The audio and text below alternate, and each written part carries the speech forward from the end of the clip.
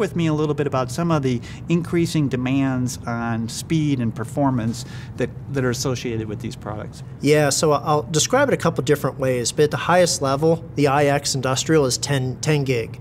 So it's 10 gig to 100 meters, which is crazy. And so you want to think of that as 10 G base T, but that 10 gig performance to 100 meters now means that you can go faster, higher speeds.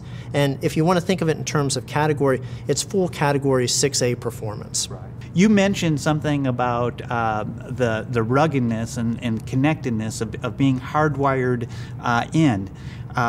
We want to be able to make connections that can't be broken. I think there's been several improvements made in this category as well with keying and connection and making those secure and robust. Can you address some of the mechanical issues that really help this category of products? Yeah, there's a couple of things going on there. So when you think about mod jacks, the number one failure for a lot of applications in an industrial automation is breakage.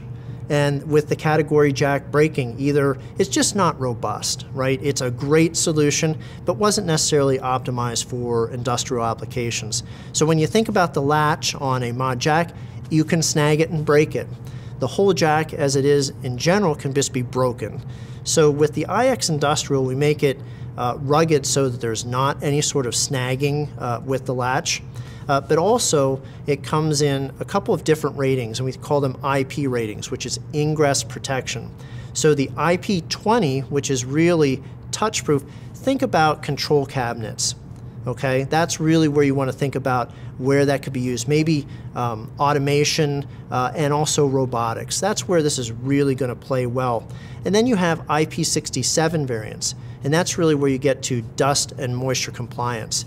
And so making that a standard available from multiple suppliers and then doing so that optimizes it for industrial automation applications is a really big advantage versus the legacy connector, which is great, but just wasn't optimized for the industrial automation applications.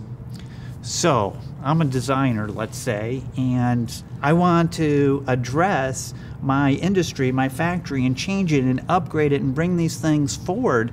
But hey, I got to do a lot of design changes. I specifically got to change this connector, but I think behind the scenes there's some advantages in doing so related to parts and technologies that are already in place. Could you share that with me?